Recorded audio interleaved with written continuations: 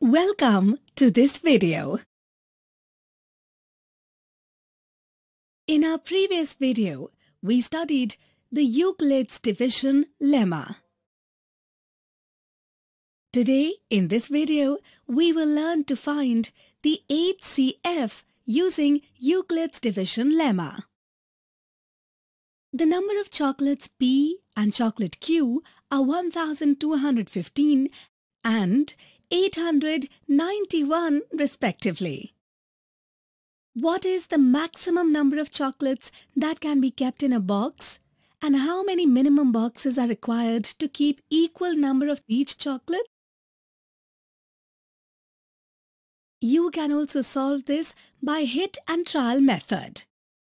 But here we will solve this in a stepwise manner, for which we will find the HCF, that is, highest common factor of the number of both types of chocolates. For this, we will use Euclid's division lemma A equals to B multiplied by Q plus R. Let's try to solve it together. Here, 1215 is greater than 891. Now we will use Euclid's division lemma on these, which gives us this value. Since the remainder is not equal to 0, we apply the Euclid's division lemma again to divisor 891 and remainder 324.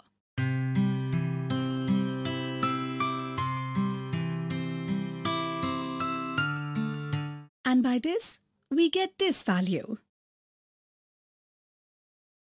Here also, the remainder is not equal to 0, so we apply the Euclid's division lemma once again.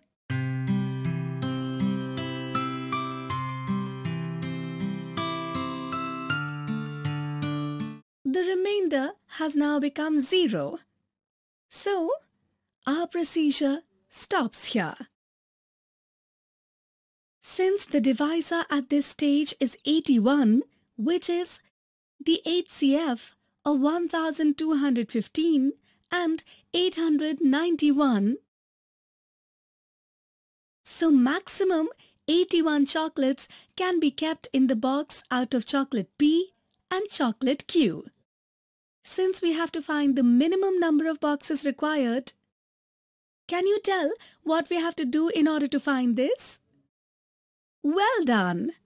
If we divide the number of chocolates P and chocolate Q by 81, that is, the maximum number of chocolates that can be kept in a box, and add the quotients obtained, we get 26, which is the minimum number of boxes required. Hence, minimum 26 boxes are required to keep the chocolates. Now, let's understand the difference between Euclid's division lemma and Euclid's division algorithm.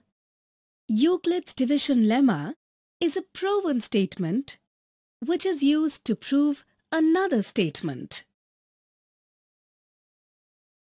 while algorithm is a series of well-defined steps which is used to find the HCF of two positive integers A and B, where we can use the statement A equals to B multiplied by Q plus R of Euclid's division lemma. Today in this video, we saw an example based on Euclid's division lemma. In the next video, we will see the common errors which occur while solving these types of questions.